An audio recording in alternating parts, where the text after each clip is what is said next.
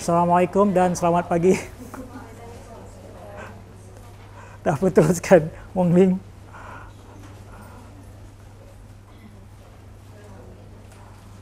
Okay, any question that you like to ask from the previous lecture? Anything yang maybe you need clarification, or if there is any confusion before I proceed with our discussion on the gelatinization. We are still discussing gelatinization, and today we are going to discuss about some of the factors which can affect gelatinization. Yeah. Then after that we will move on to discuss about retrogradation. In Enmodo, I have shared a link to some of the online presentation from the industry. As much as you can, as much as possible, please watch those industry presentation. They are experts. So when they talk about modified starch, I think there is recently I shared one link, modified starch 101, I think, right? Yeah. Those are given by experts from the industry. They are the expert. I'm not the expert. Yeah. Well, maybe less expert than them, maybe. So I would encourage you to watch those presentations, and if possible, if you can find time, do a summary. And if you feel like sharing, share it on Enmodo. So now, so no question. Good. So I take it as you understand everything.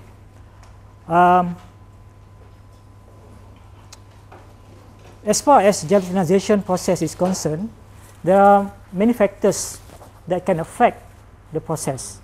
The starch itself, the properties of the starch itself, and the processing condition that we use, the types of ingredients we use to, that we add as part of the food formulation in the food to make a product. So these are all the different things that can affect the gelatinization process. When I say affecting gelatinization, what I mean here, the degree of cooking, the degree of gelatinization, the extent, how fast, how much, yeah, and so in some condition we want the starch to just cook or gelatinize sufficiently. In some cases, we want the starch to we don't want the starch to overcook, because when you overcook the starch, maybe you get other effect. And in some cases, you can get a situation where you undercook the starch, meaning that you don't get complete gelatinization. So if you don't get complete gelatinization, but in the actual product you want to achieve certain degree of gelatinization, then you will have problem later in the quality of the product. So these are the things we have to understand. If you look at this diagram, this is actually a schematic presentation of the microstructure of potato starch dispersion in relation to viscosity and iodine binding capacity. Iodine would bind to the amylose component to form the blue color. For amylopectin, the color is not dark blue, but maybe just like purplish or brown color. So we can actually measure the binding of iodine to the starch, to the amylose component, by using titration or by using spectroscopy method to see the changes in the blue color. So you can measure using a visible spectrophotometry in the visible range. Then you can measure the absorbance and so on. So by using this technique, we can monitor the changes in the iodine binding capacity of the starch for the whole duration of the gelatinization. And we can plot a graph like this. And at the same time, we can measure the changes in the viscosity. So now on this graph, we have two things here. One is the iodine binding capacity, and another one is the changes in the viscosity as a function of the cooking of the heating program. and we can measure the changes in the viscosity. We measure here on the SI unit, Pascal second, rather than the RVA unit. Then we measure the iodine binding capacity. And of course, we can also look under the microscope from the previous lecture. I think we have seen this, the changes from the discrete granule in the native granule before cooking, and it start to swell and deform and break up, disrupted, and finally form like a homogeneous colloidal solution. But in this form, you have a ghost granule or deformed granule. So we can see here the extent of gelatinization during the pasting process can be very different depending on how much shear we put in, how much cooking, how long is the holding time, how high is the temperature, whether we cook at atmospheric pressure or we cook under elevated pressure like in the autoclave or in the retort. So this would determine whether we will get this or that. And if we measure the iodine binding capacity at each of this stage, you will see that it will show a trend like that, increase, and after that more or less plateau. At the same time, you can see the viscosity start to decrease. So I think we can explain this quite easily, because when initially the viscosity increased because the granules swell, and the viscosity of the continuous phase also increased because we have the amylose, the short fragments or short chain of linear amylose to leach out. It will increase the viscosity of the continuous phase. At the same time, the granules swell. So both effects would actually increase the viscosity up to a certain point when the granules start to break up, rupture, just like the balloon, burst. And now most, if not all, of the amylose already sort of leach out and form as part of the continuous phase. So the viscosity would increase up to a certain point, then after that will continue to decrease. Iodine binding, on the other hand, initially would increase because we have the amylose component, especially those already leach out from the granule, will bind the iodine and give the blue color. But when more and more amylose is leached out from the granule, when the granules start to rupture or break, then it will increase. But most of the amylose, when it has been leached out from the granule, up to a certain point, no more amylose, or all the amylose already been bound to or form complex with the iodine, so we don't expect further increase in the blue color. So the point that I'm trying to say from this slide is we can actually monitor the changes in the viscosity as well as other physical parameters during the gelatinization by using this kind of experiment. Yeah. So when we come across, say, a new type of starch that we don't know the properties very much, we can carry out this kind of experiment to characterize the starch, especially if the information is not available very much for that starch. Another type of or another way to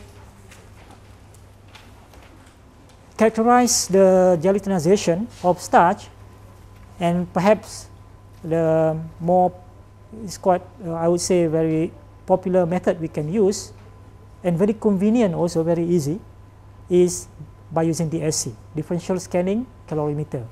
I'm sure you have learned in IMG 204 about DSC. I don't know whether you have experience using it. Maybe part of your final year project later, probably you will be able, you'll get opportunity to use. But DSC is actually a very convenient way to monitor gelatinization. RVA is one, but in RVA we monitor the increase in viscosity, right? In DSC, we monitor the thermal changes associated with the endothermic change of the gelatinization. When the starch gelatinizes, the process is endothermic. It will absorb heat because heat is required to break up the hydrogen bond between the amylose amylopectin and the granule. So heat is required to break the hydrogen bond. So the process is endothermic.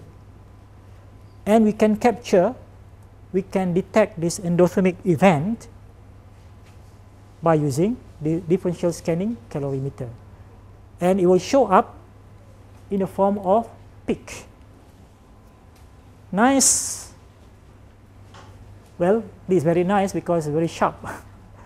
But usually though you don't get that very sharp. You probably get, something like this. This to me very sharp, but I think it's I don't know whether it's a real data or just schematic, yeah. But it is quite unusual to get a very sharp peak like this. Usually like this. That's a typical of starch. If you have a pure crystal, you put in a DSC. Pure crystal means 100% crystal. You put in a DSC, you heat up above the melting point of the crystal. Usually you will get a sharp peak like this. Because pure crystal would have a sharp melting point. So all the crystal would melt more or less at the same time. Melt. Of course you don't hear the sound like that. But it will melt just like Lego. You have a structure, then you do something to collapse it. Yeah? If you have 100% crystal, then you will get this very sharp peak. But in starch, remember starch is semi-crystalline, right? About 30%, 40% crystalline phase. The amylopectin component in starch, right, contribute to that. And also the crystal in starch, that the A pattern, B pattern, is not really a perfect crystal. They have a different stability, they have a different, So when they melt, they don't melt like immediately. It will take some time. So the least stable, yang paling kurang stabil, the least stable crystal will melt first, followed by the more stable crystal. So that's why in DSC of starch, you would see something like this, more broad. In fact, when we carry out DSC analysis for different type of starch, you will see the broadness or the narrowness of the endothermic peak is different. That tells you something about the nature of the crystallinity of the starch. If you get a sharper peak, means the starch has a more homogeneous crystal structure because they melt at a narrower range. If you get more broad, meaning they have a more broader crystalline structure. That gives us information about the starch when we do a comparison. What you see here,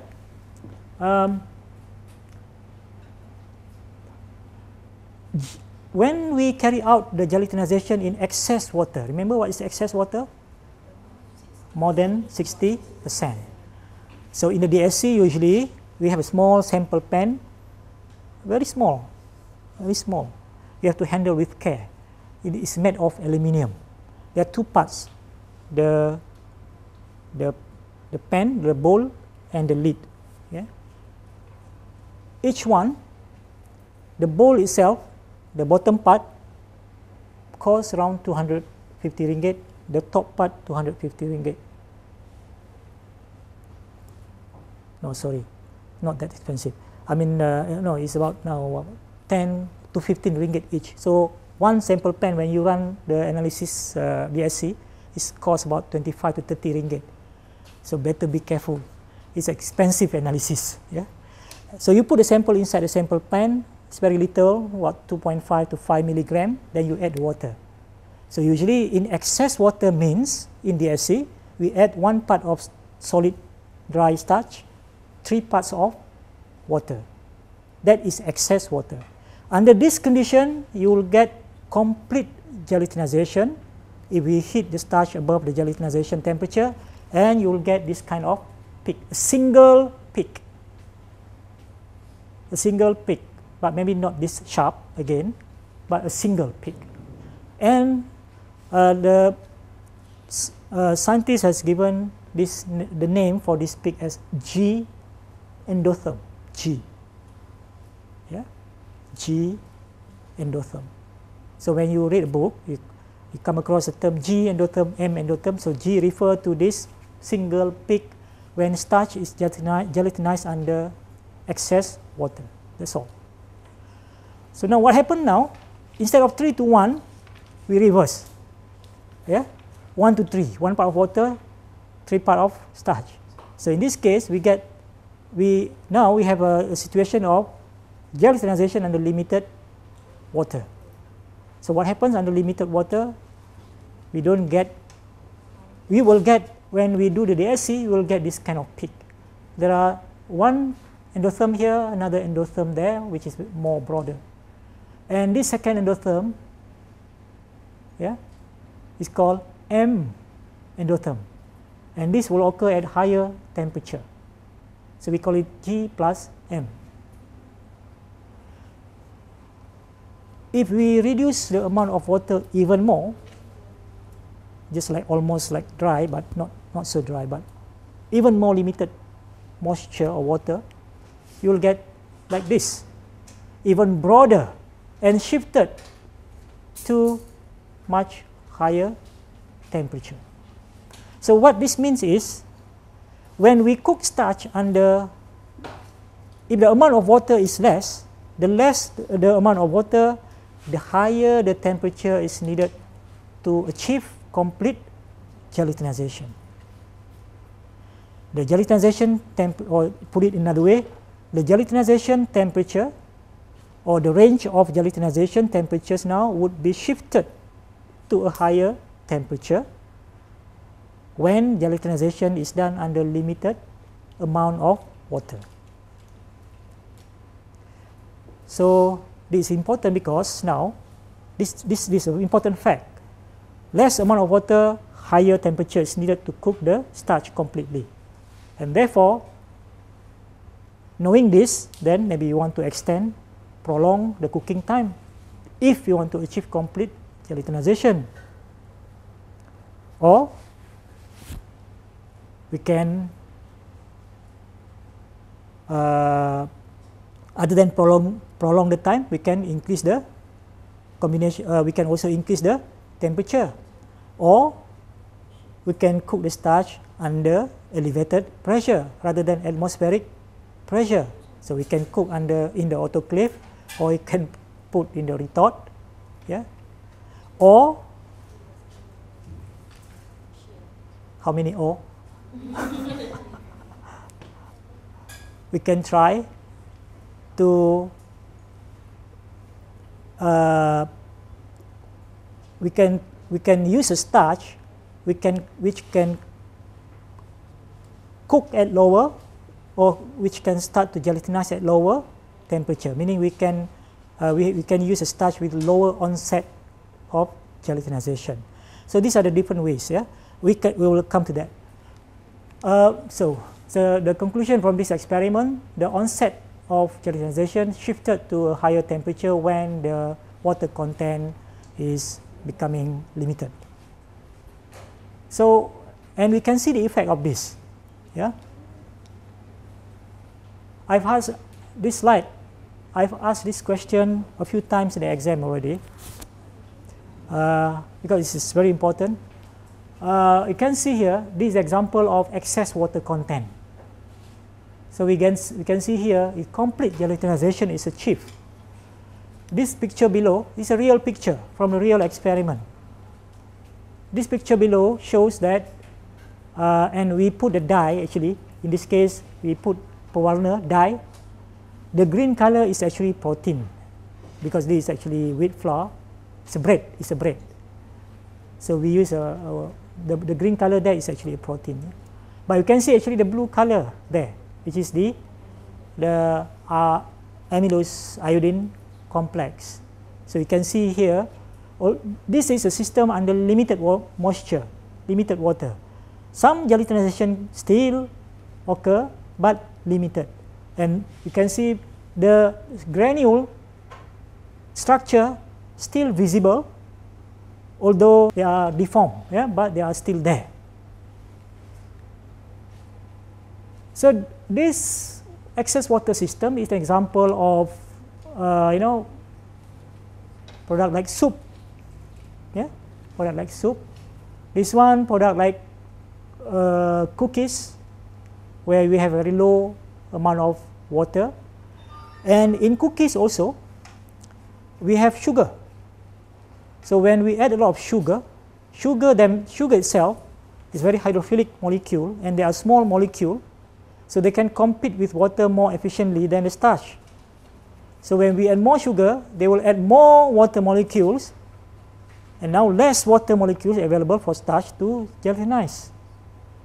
So that is also give the effect of similar to low moisture system.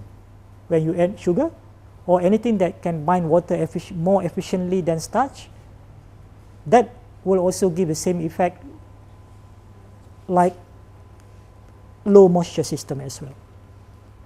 So meaning that when we add more sugar, the effect will increase the gelatinization temperature of the starch. So when we add more sugar, if you want to get complete gelatinization, then we have to take a few steps to overcome that problem. Yeah? So that is the effect of ratio of water to starch on gelatinization. Let's look at another effect of, in this case now, is a processing condition. We have to take a few steps to overcome that problem. Yeah? So that is the effect of ratio of water to starch on gelatinization. Let's look at another effect of, in this case now, is a processing condition. Shear. Why we have shear? We have because we mix, we homogenize, or so always there's some form of shear during the processing. So in this case we have normal maize and we have waxy maize. Remember the difference between normal maize and waxy maize in the form with respect to the amylose content. Normal maize contain around 25% or maybe less, slightly less. Waxy maize contain less than 1% amylose. When the starch, when the maize starch gelatinized, waxy maize granule would swell much more faster and easier than the normal maize. So the viscosity would increase very fast compared to normal maize. Remember the previous lecture? But then it will reach the maximum swelling and become very fragile, and it will also now start to break, rupture, and the viscosity drop also very fast. That is the characteristic of waxy maize, whereas normal maize will lose the viscosity rather slowly, right?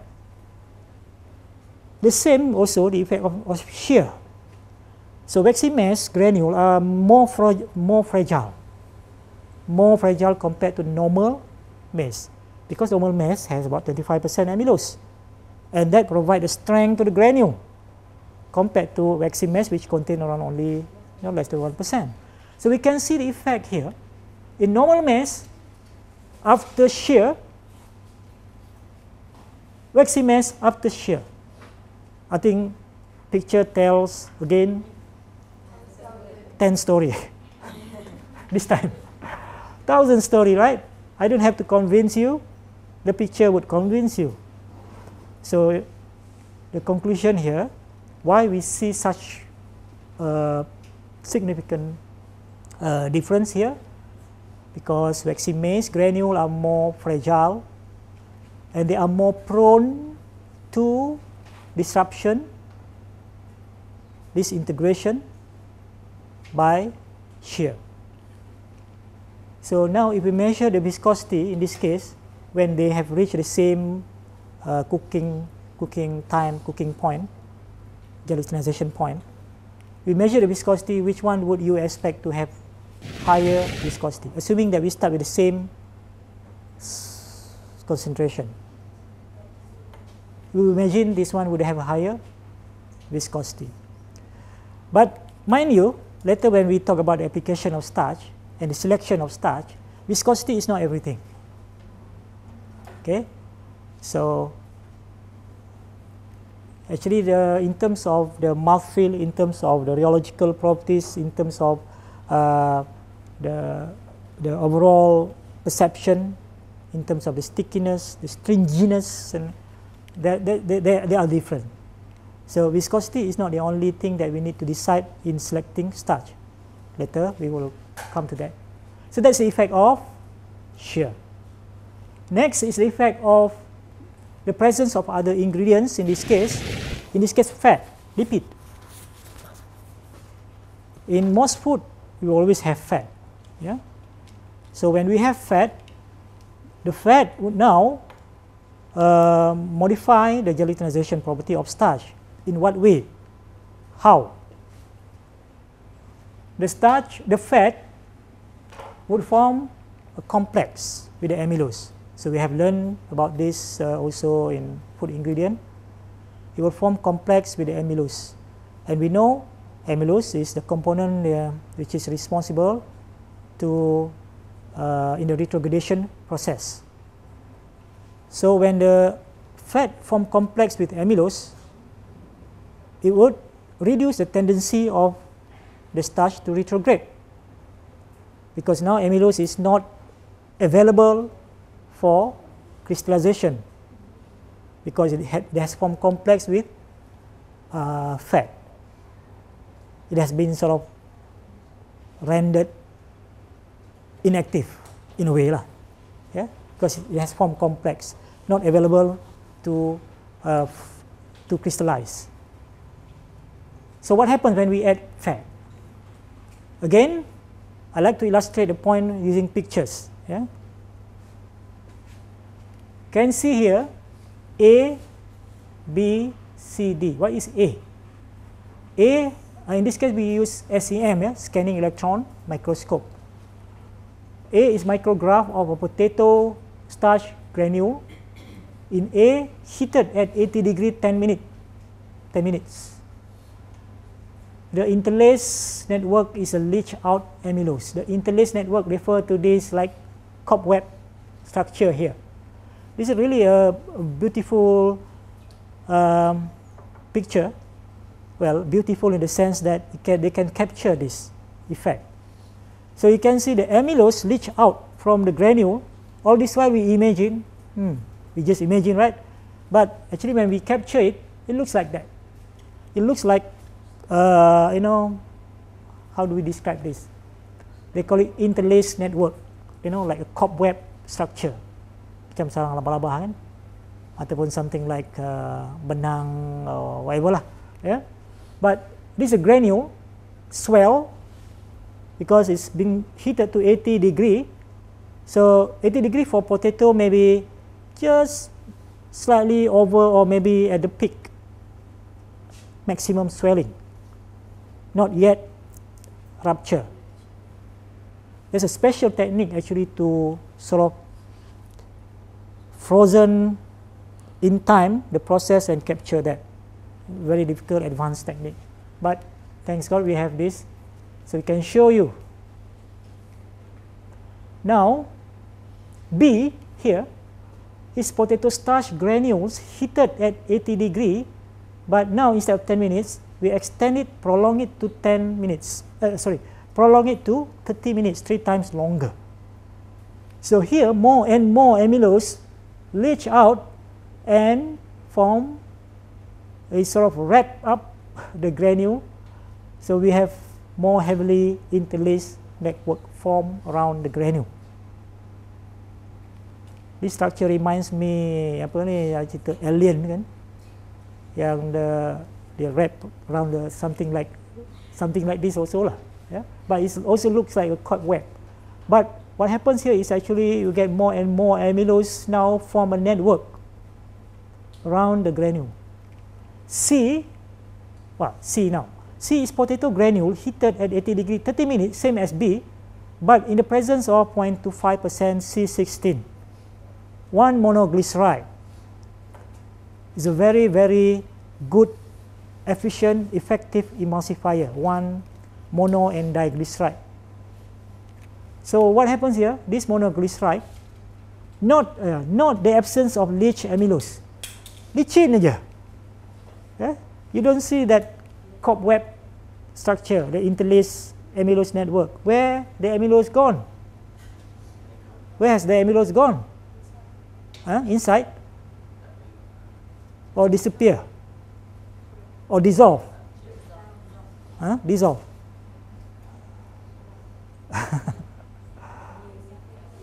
Yeah.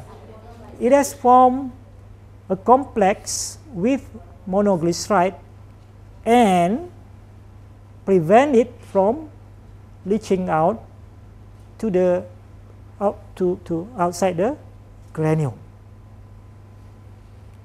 And here D, potato starch granule heated at 80 degrees 30 minutes, same heating condition with C, but in the presence of 1% instead of 0.25, so it's 1%.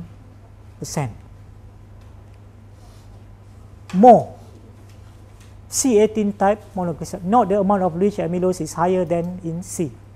So we can say now from this experiment, this type of emulsifier compared to this type of emulsifier, this one is less effective than this one when we look at the amount of amylose leach out. So this, to apply this knowledge, this is where we use emulsifier in product like noodles, yeah, to reduce the stickiness of the noodle surface. Product like instant noodle, we can use this emulsifier so that when you add the hot water to the instant noodle, you don't get very sticky kind of structure. It looks very smooth and so on. So that's the effect of lipid on the structure. But how does formation of amylose-lipid complex affect gelatinization?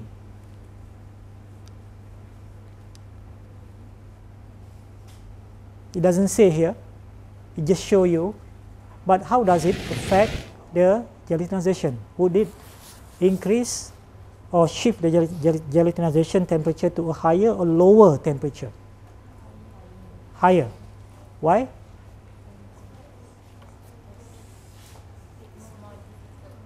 More difficult what?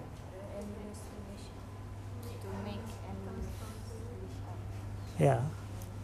Yeah, you can see the more difficult for amylose to leach out, but how this affect the gelatinization?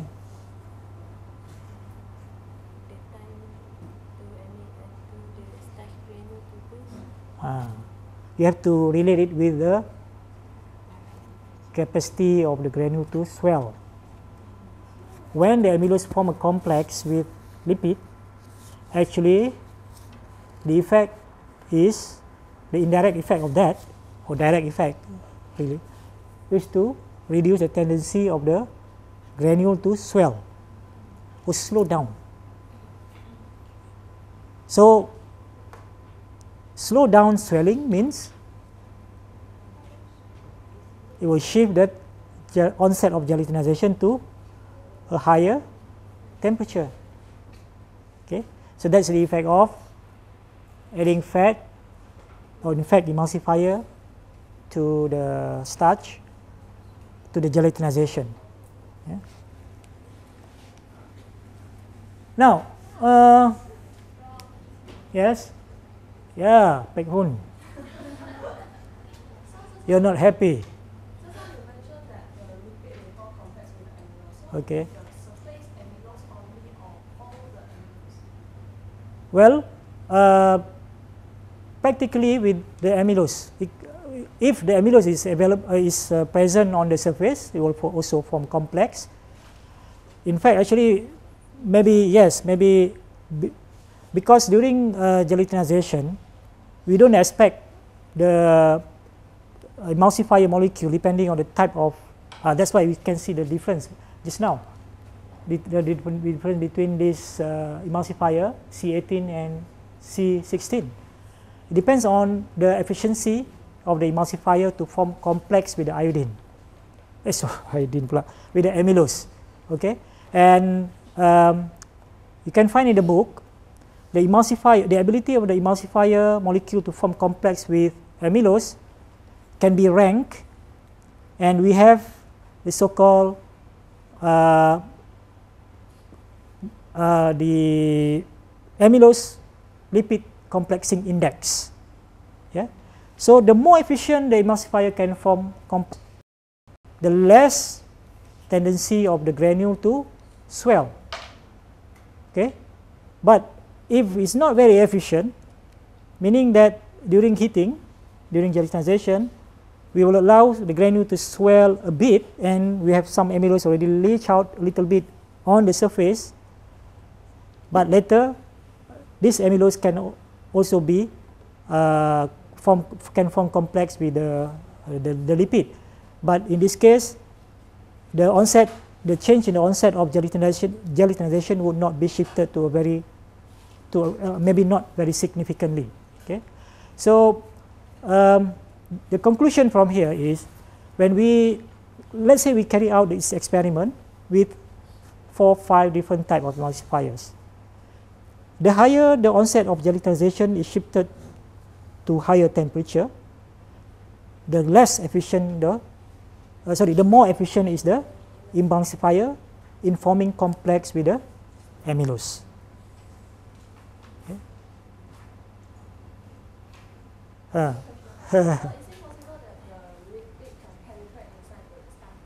Depends on the size of the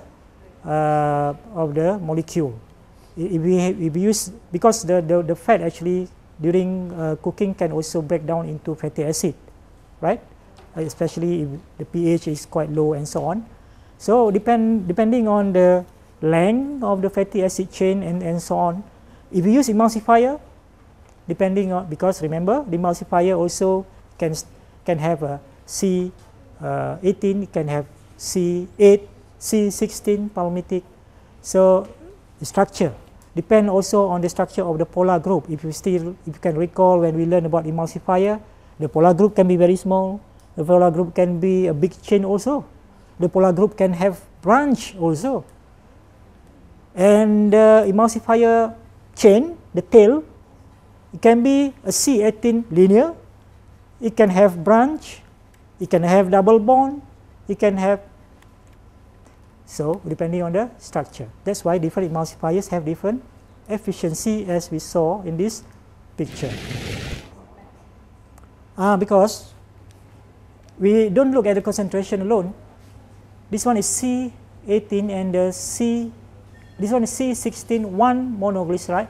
This one, about 0.25%.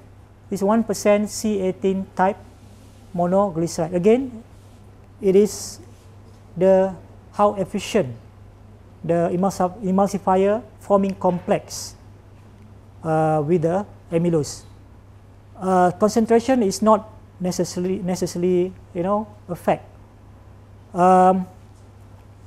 Well, we have to now go back to IMK421. Okay, when we learn about how emulsifier can affect the emulsion stability, in this case, the role of emulsifier is the surface active property. So to form a good emulsion, the emulsifier must form a complete sort of layer around each droplet of the oil, right? So it's complete coverage. In that case, the concentration would play a role. 0.5%, 1% would give a different emulsion stability. In this case, it's nothing to do with the surface active property of the emulsifier. It is related to the ability of the amylose to form ability of the emulsifier to form complex with the amylose component. And to form complex, remember, maybe you can imagine now, the amylose form a helix structure. Okay, and the lipid or the emulsifier molecule will go inside that coil, right? Do you think easy to go into that coil? So now the structure of the emulsifier would play a role. How big is the polar group? How long is the tail? Whether it has branch and not. So we can't really tell from the structure alone. So this is where we need to do some experiment to see the efficiency of each type of emulsifier. But of course, we don't really have to do that. There's a lot of information available. The industry already know which one is more efficient than others, and so the guideline that we can use, one, if you want to choose the emulsifier, especially in the bakery application for bread, cookies, cakes, and so on, is by looking at the complex sink index of the emulsifier. This information is available. This is another picture that tells us a thousand story again. We have here control. In this case, this is kanji kentang beramilosa tinggi, high amylose potato starch. This is actually the hybrid type of potato. In nature, secara semula jadi, there is no high amylose potato starch. But by using hybridization as well as genetic engineering, maybe all starch can be made high amylopectin or high amylose. Yeah? So in Europe, because Europe, they eat a lot of potato. So they do a lot of research in potato. In Germany, there is one research institute, Potato Research Institute. In Thailand, we have Cassava Research Institute. In Malaysia, we have Sago Research Institute. In Sarawak, Crown Research. So anyway, this experiment compares high amylose starch with no, it's a high amylose starch. All of these are high amylose starch. But the variables here is the heating time. Right? Heating time, yeah? Yeah, heating time. We have 60 here. Control means without heating. Then we have here increase from 60 to 100. So we add iodine. I read the text down here. The effect of high amylose starch on the texture of cooked potato. This one, the potato tuber, cook. Then we take a slice, add iodine, look under microscope. It's not powder, we cook the powder. We cook the potato tuber.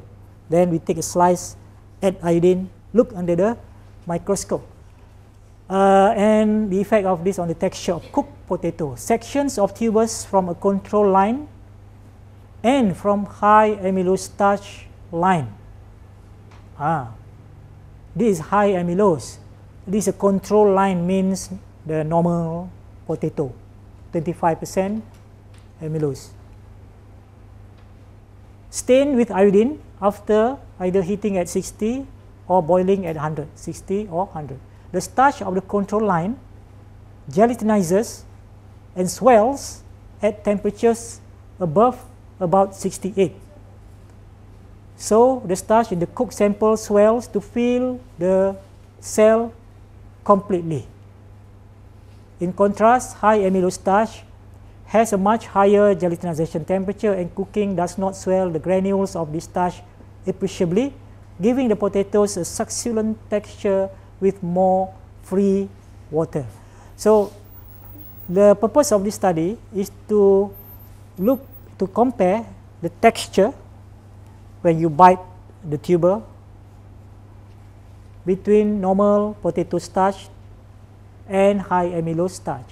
So when we heat to 60 degrees Celsius, we can see the normal starch already have some blue stain, iodine stain, whereas this one not so. And we can see the cell swell appreciably compared to this one. When we increase, maybe not very obvious here maybe, but when we increase to 100, we can see the normal starch, the granules, the cell swell appreciably, but this one still not so. So when we have this kind of cell structure in the potato, so when we eat this high amylose starch potato, high amylose potato starch compared to the normal starch, it will give, the high amylose starch here will give a more succulent structure. How do I describe that? Yeah? More succulent structure with more free water. Yeah? How do I describe the succulent? But I think you, can you imagine succulent structure? Cannot, huh? I can. The normal starch maybe you know, just like when you eat normal starch, normal potato, you cook the potato, you eat. But this one probably more, you can feel the structure more. There's more bite, and it's supposed to sort of retain more free water. So when you eat the high amylose potato starch, you're supposed to, you know, because there's sort of more water release when you bite the starch. I have a hard time to explain this, but I think I can imagine that. Yeah. If you cannot, then you go back and sleep and try to imagine. Okay, we stop here. So see you all next week.